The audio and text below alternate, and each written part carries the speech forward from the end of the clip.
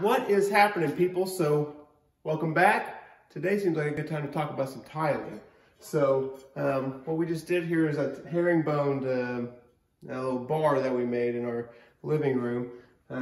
So stick with me, we'll go through. This is going to be kind of a quick hitter. I'm not going to go over really much tiling. I'm assuming that if you're doing herringbone, then you've already tiled before. You know how to apply thin set, you know how to grout, you know how to do all that stuff. This is just kind of go over to where to start, how to start, your best friend as a speed square, how to do the corners to make them match up.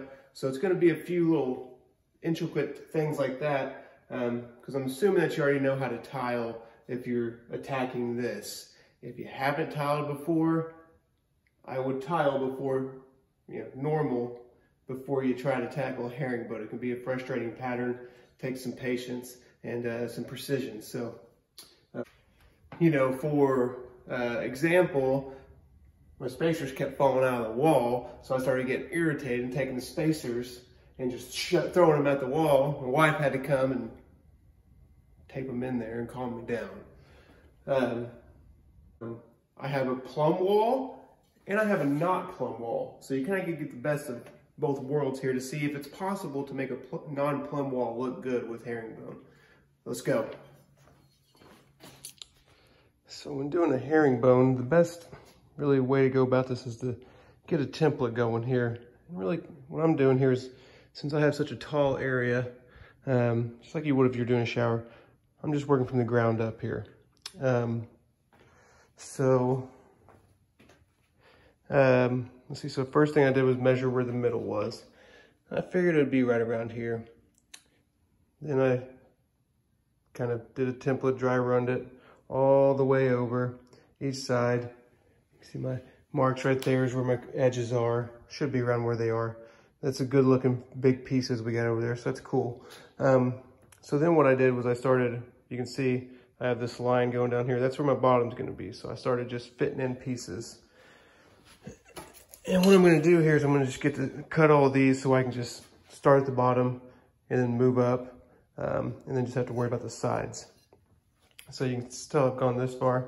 So it's very simple. Use spacers so we can get around where we want it. We'll put one right there, spacer. And I'll get out my 45 degree, put it up there, draw a line, get out another piece, put the spacers in there, put the 45 on it, draw a line. So we'll finish that up, and then I'm gonna take them out and I'm gonna cut them.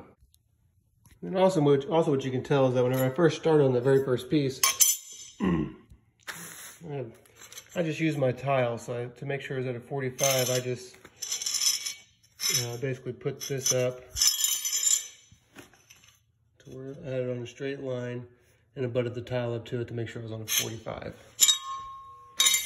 All right, so before we start laying, if you have a corner, then you need to kind of put a spacer in the wall, because you do not want these overlapping on each other, because then your lines from one wall to the other will not match up. So I use just this foam windowsill. You got to find something the thickness of your tile. So my tile, I think, was 1/4 inch thick. So I cut this foam windowsill in half and put it up in the corner of the wall. Because if not, then they're going to overlap and your lines aren't going to look good. They aren't going to match up. So as you see, I have down here where I cut this in half, and then I'll peel it apart, and then this will go to the wall. Now, to start laying the tile, so I marked the dead center where I planned on beginning, and as you can see, I have a line down the middle. Well, that's the corners with my windowsill that I put up there. Just something that you can put in the edge there. It doesn't matter what it is, just as long as it's the thickness of your tile so they do not overlap each other. So I have marked on my wall where the center is. I've marked on this tile where I want to start at and where I want the center to be. So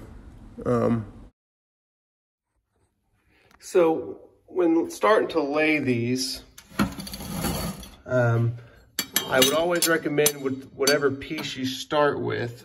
So say I start with that piece, just when you start it, just put your 45 down and let the piece rest against that.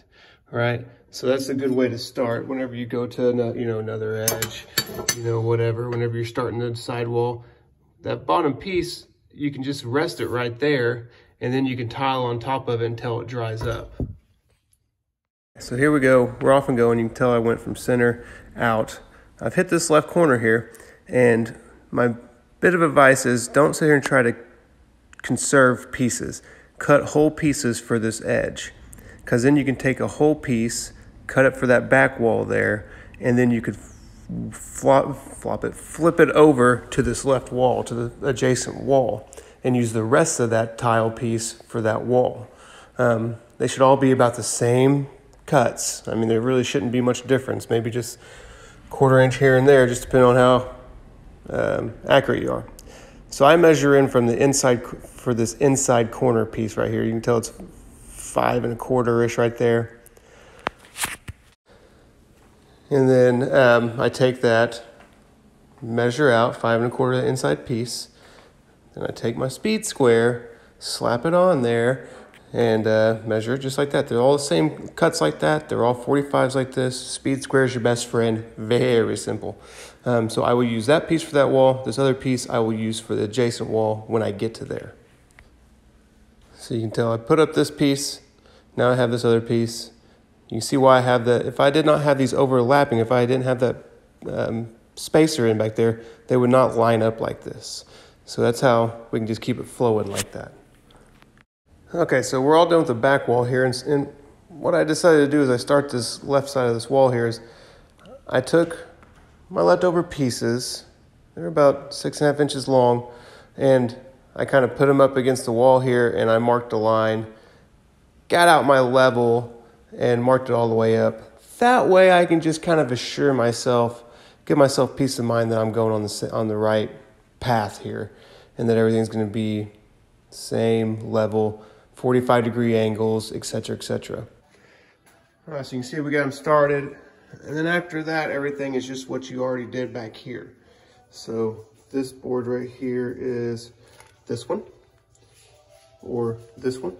So I know that my next one is going to be this piece, which is just a full piece for me, cut an angle. So it's just carrying those on. This one, which is basically that last piece, full piece with an angle, is the same as this one, or is the same as this one. So I know that the next one's gonna be a full piece sitting on top of it. So just carry it out. It should be the same cuts as what you started your bottom with. So here you can see, if you're looking at the side, it just looks like it's flowing up. So that was a plumb side. We get to these areas, these will want to slide down if you don't have it close enough over here. So I just use some tape and tape it to this one to help it. So this will be on my non-plumb wall.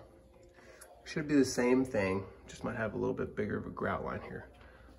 So the finished product on our unplumbed wall, as you can tell here, we can see some spots where we have some bigger grout lines, right? You get up here, you can actually get some really good ones, because up there is where it trailed off. Beautiful here, trailed off. Couple things that I could say, it is possible to make this look good. And this doesn't look bad, but it doesn't look perfect by any means. You got some bigger grout lines. So first off, this is not completely center. I didn't do a good enough job. This is about a 5 1/2 inch cut. This is almost a full piece. Once we got up here and we were talking, you know, bigger than a full piece. We're talking a little bit past it.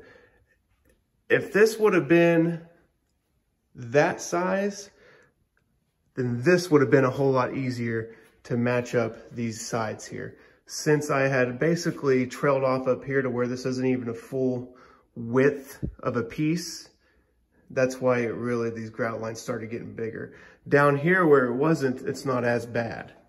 So that's first, is to make sure that you are not using a whole piece on the edge, A. B is, for my example, this trailed that way the further I went up. I did not do a good enough job because of these full pieces basically, of really matching, really going with that. These are all basically the same size. These should be a 1/2 inch longer probably. I did not match up my spacer. I did not butt to my spacer good enough. So those are the two tips where you could help with an unplumbed wall. You know, like I said, this is slightly unplumbed. It still looks fine. You know, you're not going to notice it, but it does not look as good as this plumb wall, right?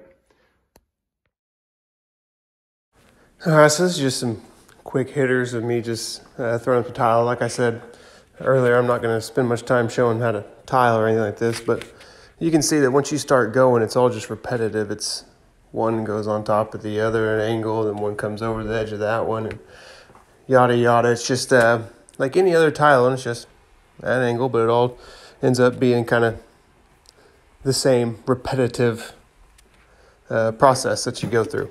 So what you can see is that definitely on this non-plumb wall, I kind of ripped off some cardboard and I folded it up to kind of make sure that all my lines whenever they're turning were matching. Now that did give me bigger grout lines. It's not perfect.